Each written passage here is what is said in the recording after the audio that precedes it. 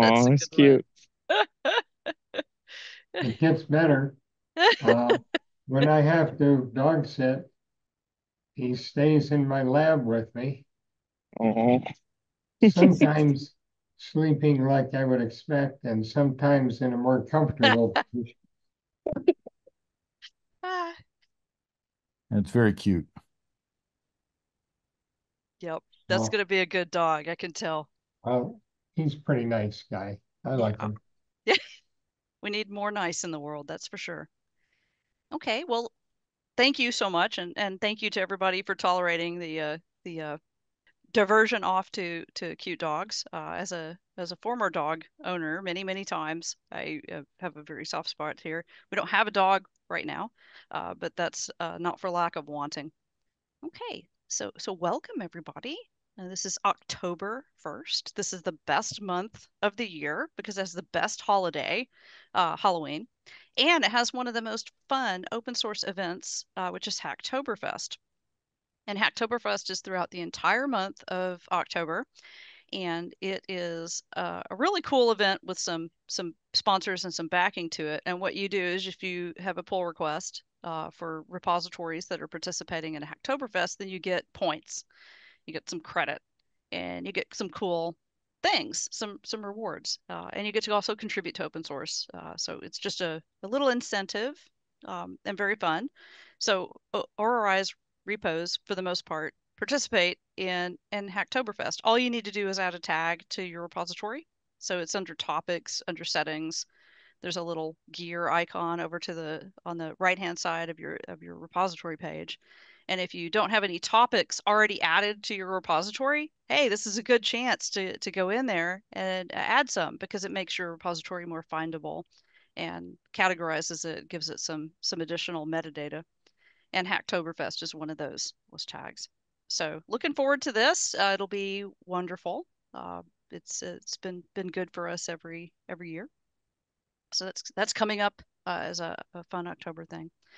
So what we do at this meeting is we talk about what we've done, what we have planned over the next little bit, usually a week, and if we have any challenges like roadblocks in our way. So we talk about them, ask for help, and then say like if we need any particular resources that the nonprofit can provide.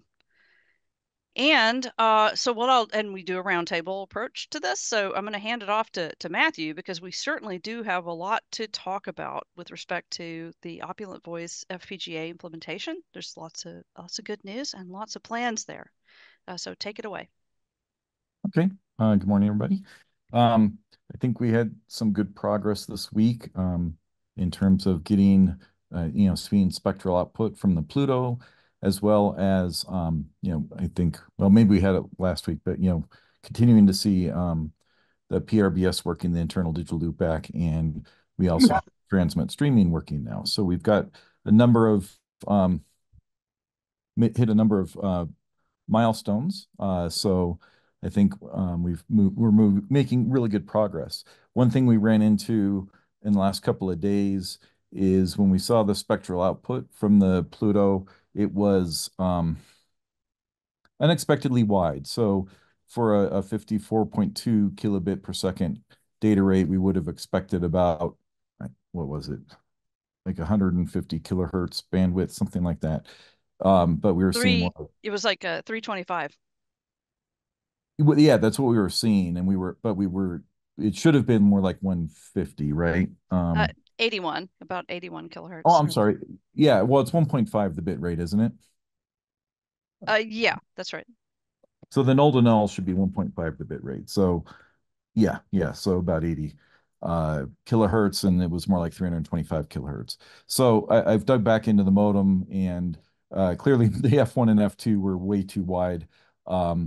Even though we were, successfully getting a good continuous phase transition, it wasn't minimum shift. It was something more than minimum shift, but still continuous phase. Um, Yeah, it was so medium. We call it medium shift keying. yeah. So I've dug back in and found the right F1, F2 that gives us the minimum shift. There's just one little thing that's left. There's I think a sign issue of some sort. If I could just share this my screen for a moment, was that all right? Yes, you should be able to. Okay. Um, so this is just the the current waveform, uh, and in the simulation rather. And where did it go?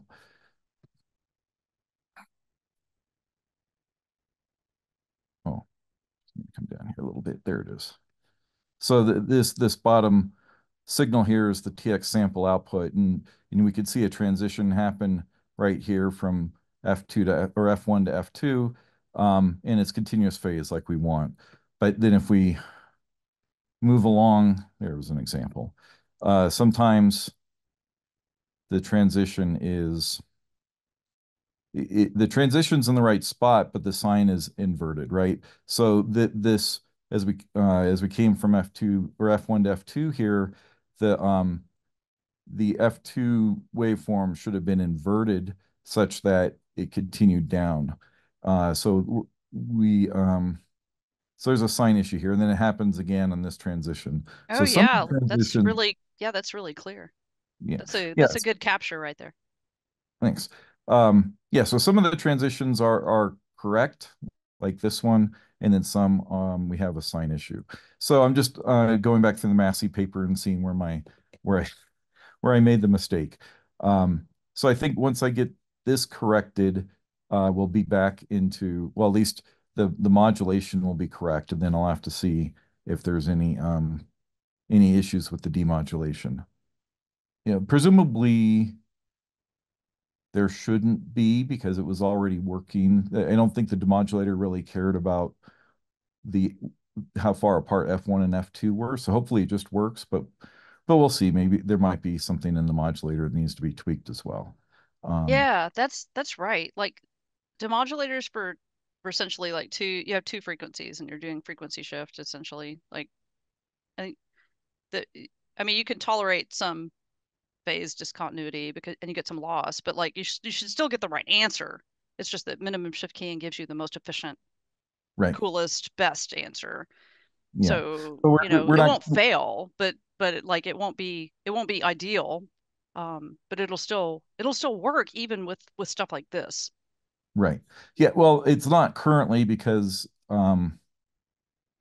I think because of the sine inversion. So there's, the demodulator in this case has, well, the F1, F2 Costas loops, are fine. They are locking and look good, but the demodulation per Massey isn't working because I think the sign issue on on the modulator is tripping it up. Oh, So because the modulator here has a kind of a um convolutional encoder per Massey. And so the there's some oh, math okay. in That makes sense. the Okay, encoder, so the decoder is probably not working right since the encoder is there's something wrong here in the encoder. okay. Wow. So Thank you. um but anyways, I think we're back to something that's close or almost back to where we wanted to be with the correct F1 F2 spacing. So hopefully then, once I get this fixed, we can put it back on Pluto and see the spectral output that's the correct null to null width that we're expecting. Um, and then, I guess the other good thing or the other progress was uh, we did not just the digital loopback, but the RF loopback. And so Paul had some good results with that. We did see some cases where we got zero bit error rate. And depending on the attenuation in the RF loopback, we were taking a small number of bit errors. So we were close to threshold, but when Paul took out some of the attenuation, we went to zero bit errors. So, RF loopback is ostensibly demonstrated, although I think there's still some issues where with the RX invert potentially because we're still getting bit errors. Maybe you can talk about that, Paul, um, when you when it's your turn, so that we can. I just was wondering, like in the graphs you presented, why we're getting the 50% bit error rate sometimes versus other times we're zero, if there's some issue there that we need to resolve. So anyways, I think that's my status for this last week. So as we move forward, I will fix the modulation and the demodulation if there's any issues there. And then in terms of additional development, we want to put in, based on what we went through in last week, a simple power monitor, so like an I squared plus Q squared.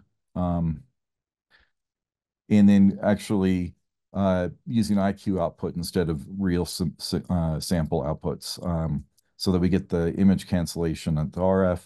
And again, using IQ inputs in that, which allow us to compute power via I squared plus Q squared. And so that we can look at the power of the input samples. And then lastly would be, or a couple other things that then still need some development is we might want to put a scrambler in at the before the modulator and a descrambler afterwards. And then the last thing would be that would be really nice to have is the lock uh, lock circuit for the two closest loops. Yeah. Wow, that's a lot. Okay, thank you. This is all really it's really wonderful to hear, and these are some big ticket items coming along and doing well. As far as the scrambler, we so that since that's already in Opulent Voice, I think we can probably say that yes, the the data that will be delivered will be scrambled. Um, or whitened. And for people that are curious about this, so whitening is a technique that we do in digital communications in order to make the to what we're sending look random, and this really helps. So it's just a mathematical trick.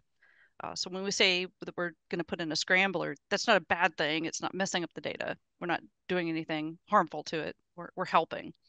And so we do have a scrambler specified in Opulent Voice protocol, and and we can put that in. We can actually, if we need to test it, we can take it out and use it uh, against the data. I don't know if that's premature optimization or not, um, but it's there and specified. Yeah, I mean, I would have expected the PRBS to be random enough, but Yeah, that's it kind of true. doesn't feel The like it is. it should be. I think Paul had a question with the because he I'll put in some of these graphs that we're talking about. So we graphed the error rate with respect to the what we do in the C code that we're working with is to run through all some of the conditions. We set the modem up and then we run it through. Um, and then change things by setting registers, and then we take the output of the loop back, and then we graph it to see the error rate, and we're seeing some really good things with respect to the error rate. We're seeing a lot of what we expect. Now, Matthew already brought up, the after we invert the receive, so there is a sort of an aspect of this particular modem where we have a 180-degree phase ambiguity. And so in order to really figure out what you're getting, you may have to test 0 degrees and also 180 degrees. And this is actually a thing. This is a thing in digital communications. It's a thing in MSK. And there's two ways to go about it. Either you test both cases and you pick the one with the much lower error rate, and that is the one that you need to go with. That's not 180 degrees out of phase, or you do a differential decoder.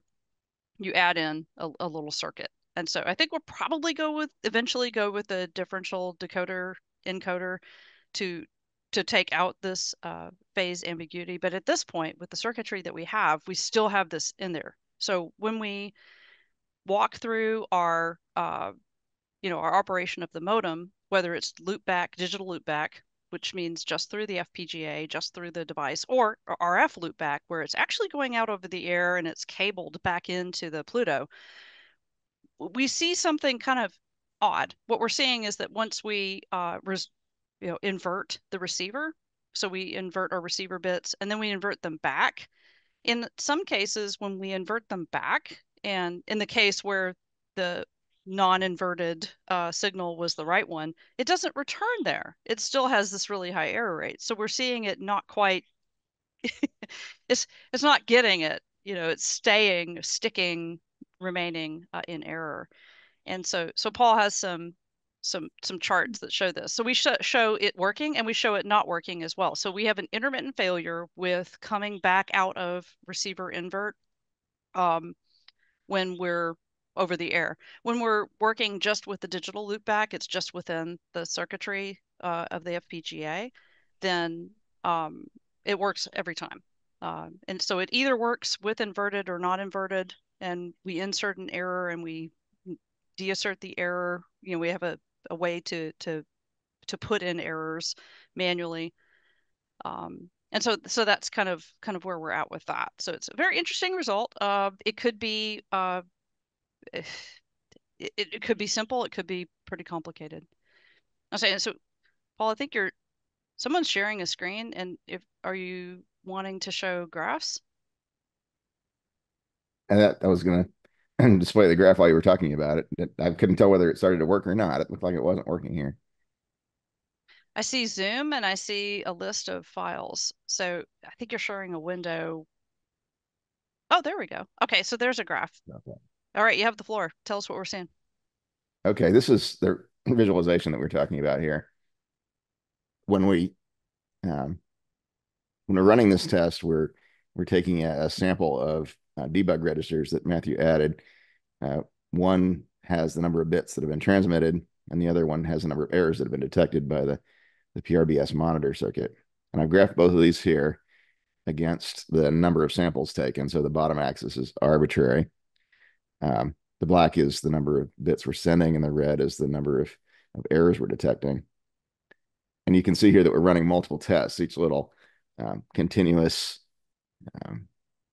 chunk of linear data is a separate test, and they're just back to back. So we graph them all together. This is the last one we ran, where we had removed an extra 10 dB of attenuator and got more or less the expected perfect results, or one of the two possible perfect results. In this case, the 180-degree phase ambiguity was resolved in favor of the inverted version. So if you look at the first triangle, you can see that the slope of the red curve is half the slope of the black curve. So that's a 50% error rate, which is what you'd expect if you're just decoding stuff that has nothing to do with what you expected, random stuff. And the same is true of the second. And in this third triangular shape thing, you can actually see, if you look carefully, that there are three different tests. There's a discontinuity around 81 or so, and another one around 91. So these three tests all had the same 50% error rate results. And because of the way we invoked the test, we didn't have a reset, so it didn't jump back down to zero. And then the next tests, the error rate looks like zero on this graph. And in fact, it was exactly zero for this particular test run. Although you can't tell from this graph, we also have test runs where it looks like zero on the graph and it was a small error rate. But the results are pretty much the same interpretation. We're able to sync and copy through the entire test for several different iterations. And then around 142, you see a new slope. This slope is equal to the slope of the transmit data, and that's 100% error rate, which is what you'd expect to get if you were in sync and locked with the data generator, but you had an inversion turned on. And that's exactly or turned off in this case, because it was on for the part that was working. So this is exactly what you'd expect to see. And then the last segment there, we're back to turning off the inverter, but we're still synced with the inverted data. And so we get back to the 50% error rate. So I made about 8 of these for different test cases, and we learned a lot from it. It's much easier to look at this graph than to grovel through the data by hand and figure out what all those hex numbers mean. So this is what we were doing yesterday. Yeah, we did see the final, like when you come back from inverting your data, you should see the opposite condition. If you were in a good place, you inverted the data, you would mess it up. And then when you deassert that invert, you should get back to that good place. So we saw some missed handoffs there. So that's on the list to try to track down and clear it up. But in this case, it worked as expected. It returned to the 50% error rate after the deassert of the invert. And like I said, Matthew has plans to clean this up to remove this 180-degree phase ambiguity that exists because of the math, and then we won't have to manually test or eventually they'll be automated, but we won't have to test both cases and then pick the best one. Um, so that's the status on that. Yeah, thank you very much, Paul. You're using Datagraph to take the results from the C code. So we take the C code output. It's just printf statements that print the results of these registers that Matthew put in, and then turn it into a graph using Datagraph. If I could find my screen sharing controls, which I've hidden under some other windows, Yeah, I would show you what the data graph looks like. I have Um, only empathy. It's usually on the top in a little menu. I get too many other windows up and close some things. Maybe it'll reveal what's going on. Okay, and then go ahead and work on that, and then we can go to Aaron. So Aaron, you have the floor. Yes. So I've been out, was on a family vacation. Got back last week. But I have been following through on my distraction. So on the Pluto, I have a windower and an FFT implemented on the FPGA. My distraction is being able to plot high bandwidth signal and take the log power FFT of it and display it. Um, and so I have those two components working on the FPGA, and then it shoots the four 4096 spins to the CPU where it computes the log power, and I have it on a single shot mode, so you can take in time, you can just say I want a snapshot of what's out there in the spectrum. So the next step that I'm going to be working on, what I'm trying to do is trying to get towards to be able to demonstrate it in a nice package. Um, and that's what I'll be working on this week. Hopefully by next week I could demonstrate it to everybody what it looks like. I'm planning on using MQTT because Everest already has MQTT on the Pluto. So it's going to shoot those samples out, and then there's this open source spectrogram viewer on that you can use HTML5 to graph it out. So that's what I'll be working on. And then after I complete the demonstration, I'll return back to the MSK. It seems like there's been a lot of progress with it in the last week, and get that implemented as well, and see where it's at on the Open CPI side to help that out. Wow, fantastic. That sounds like a lot of good, solid infrastructure that's coming along. Did you have anything that you wanted to share, like screen share, today, about that underpinning work? Not today. I do not. I'll Okay. probably share some graphs on Slack channel. But Oh, basically, the way that'd be wonderful. I have it set up where I have a frequency generator and then going to the receive side of the Pluto, and I've been able to test it. In OpenCPI, it is limited to 30.72 megasamples per second, and I was able to test that full bandwidth to see that snapshot. Oh, The wow. idea is to eventually, and in software, you can set the frames per second and set that as a variable rate. Um, so you can see it over time.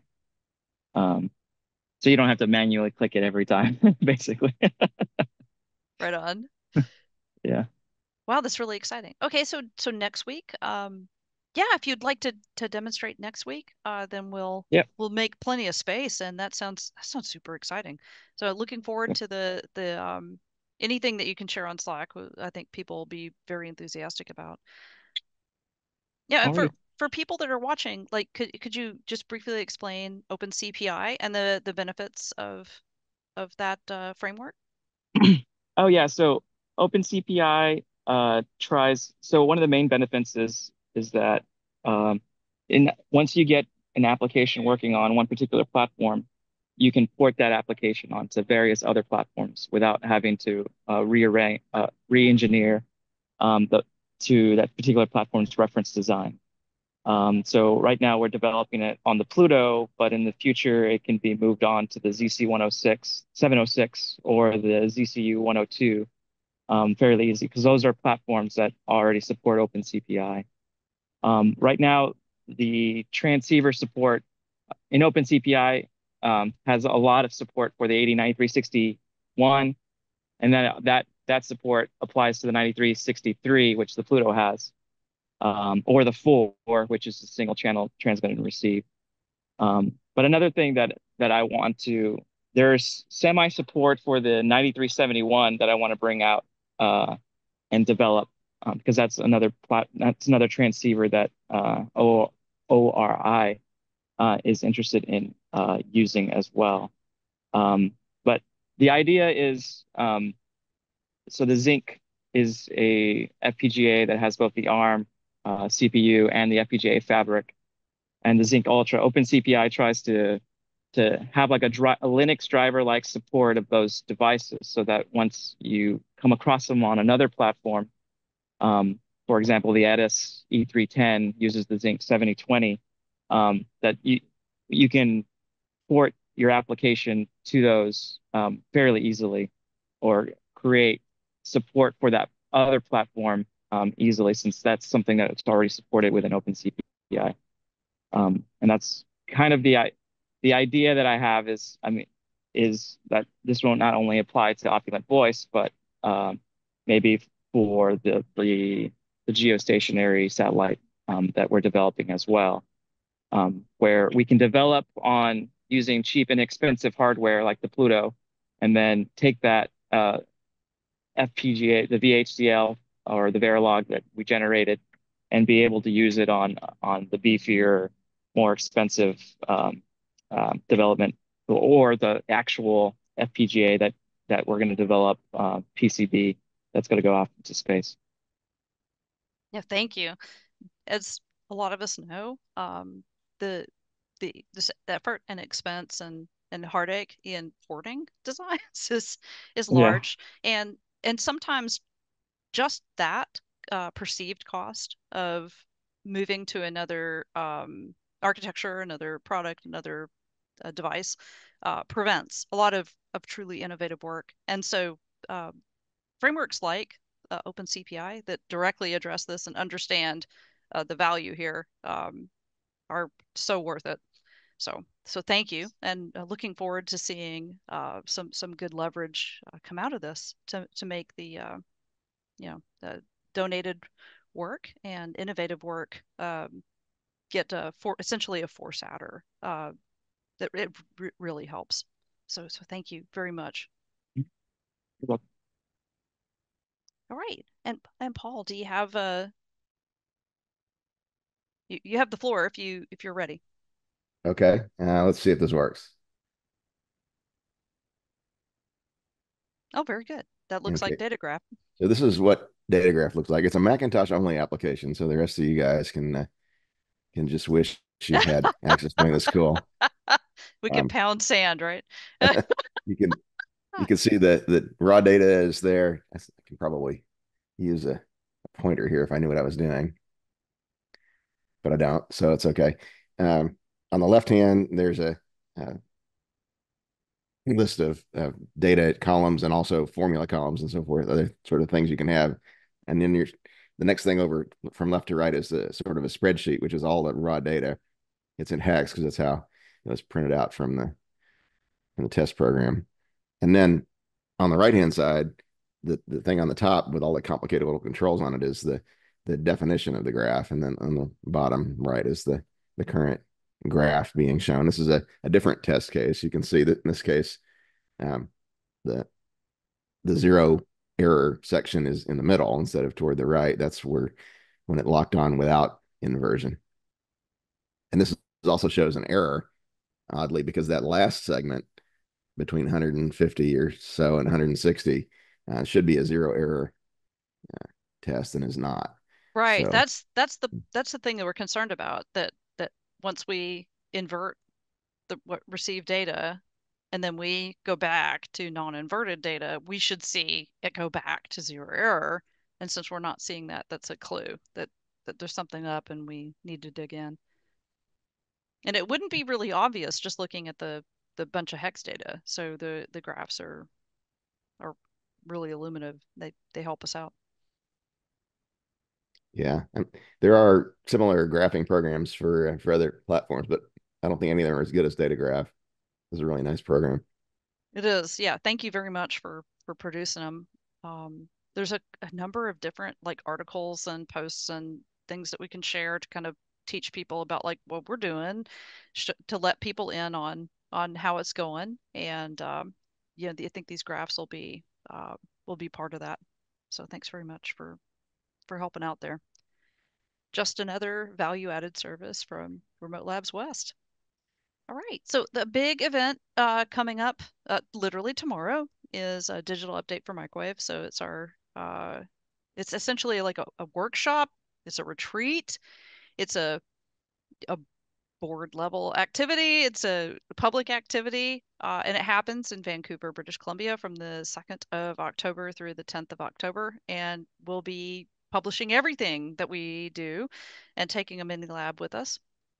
The topics include, but aren't limited to, all of the stuff that ORI and AMSAT Canada submitted to the MUD or Microwave Update Conference, and it all got kicked out. So we just said, okay, well, we'll go anyway, because MUD this year is in Vancouver, and we'll just have a good time and see what we can do. And Opulent Voice is definitely on the list, so we'll be continuing the work that we're doing here in this meetup, along with a bunch of other stuff. We've gotten some requests. Um, and yeah, it'll be good. After that, looking forward from there, maybe some local events. We'll continue our meetups. Um, but the biggest event for the year of us looks like it's DEF CON. So next year in the in the August time frame, so 2025 August will probably be our next really big public event at a major conference. And if anything comes up between now and then, or if anybody listening to this has a suggestion for where they would like to see demonstrations or they would like to see our work, we're totally open to that. So looking forward to the next meetup, which may be on the road from DUM, and looking forward to the things that we produce from that particular set of work. It'll be good. So thanks everybody. Any last Are we gonna, comments before we close? are we gonna try to have this meeting from DUM? Yeah, absolutely. Yeah, we'll have it on the road, and it'll be fun. Hopefully, we'll have some really neat things to report and share. We will be taking like a mini lab with us and continuing the work that we talk about here. All right. So hey, thank you very much. See you on Slack. That's where most of the day-to-day engineering and consultation collaboration happens. We also have a mailing list and a newsletter, and a website with news items.